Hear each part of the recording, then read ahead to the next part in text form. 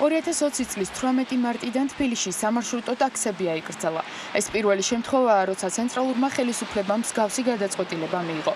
მიზეზი ისევ კორონავირუსია. მთავრობა მიიჩნევს, რომ სამარშრუტო ტაქსები ვირუსის გავრცელების ერთ-ერთი ყველაზე მნიშვნელოვანი კერაა. როგორ გადანაწილდნენ მგზავრები და დაიტვირთა თუ არა მეტრო და ავტობუსები. დღის განმავლობაში BMG-ს კამერა დააკვირდა მგზავრთ ნაკადებს, როგორც ავტობუსებში, ასევე მეტროში. საზოგადოებრივ ტრანსპორტში დღის საათებში გადატვირთულობა არ ფიქსირდებოდა.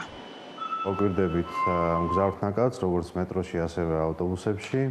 მნიშვნელოვანი რაიმე ცვლილება მგზავრთ ნაკადის მიმართულებით გუშინდელთან შედარებით არ შეინიშნება. წინა დღეების ტენდენციას თუ გავითვალისწინებთ, მგზავრთ ნაკადი კლებულობს როგორც მეტროში, ასევე ავტობუსში, მათ შორის მგზავრებიც, ჩვენი მოქალაქეები ითვალისწინებენ რეკომენდაციებს საკოორდინაციო საბჭოს და მერიის და თავს იკავებენ როგორც ჩანს მგზავრობისაგან. ეგრეთ წოდებული ყვითელი მარშრუტკები ვირუსის გავრცელების პრევენციისთვის აიკრძალა, თუმცა COVID-19-ის საფრთხე, რა თქმა უნდა, სხვა საზოგადოებრივ ტრანსპორტშიც არსებობს. სწორედ ამის თავიდან ასაცილებლად მეტრო და ავტობუსები ყოველდღიურად დეზინფექცირდება. რამდენად საკმარისია ეს და აკრძალავს თუ არა მთავრობა საზოგადოებრივ ტრანსპორტს სრულად? თბილისის მერის პასუხი ასეთია. თვალისწინებთ ყველა იმ რეკომენდაციას, რომელიც არის განსახორციელებელი და ქმედითი ნაბიჯები გადასადგმელი.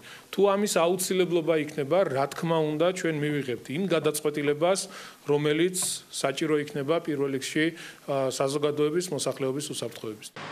დარჩით სახლებში ეს არა მარტო თბილისის, არამედ ცენტრალური მთავრობის მთავარი მოწოდებაა მოსახლეობის მიმართ. სანამ ტრანსპორტის ნაწილი გაჩერებულია და მოქალაქეები საზოგადოებრივი თავშეყრის ადგილებს ერიდებიან, საინტერესოა როგორ აგრძელებენ მუშაობას ტაქსის კომპანიები. მოგითხრათ, სამდგომარეობა დიდად შეიცვალა რაიმეს. ცვლილებები ფაქტიურად არ არის. რაოდენობის მგზავრიც იყო ისევ იგივე რაოდენობის მგზავრი არის და არც მასზე ასახულა და არაფერი. სამარშრუტო ტაქსის მომხმარებელი არ არის ტაქსის, ჩვეულებრივი ტაქსის მომხმარებელი. სანამ სასწავლო პროცესი შეწყვეტილია და ბიზნესისა და საჯარო დაწესებულებების ნაწილი დისტანციურ რეჟიმზეა გადასული, დედაქალაქის მთავრობა ტრანსპორტში გადატვირთულობას არ ელოდება. როდემდე გაგრძელდება გადაადგილების სპეციალური რეჟიმი თბილისში და საქართველოს ქალაქების ნაწილში, ჯერჯერობით უცნობია.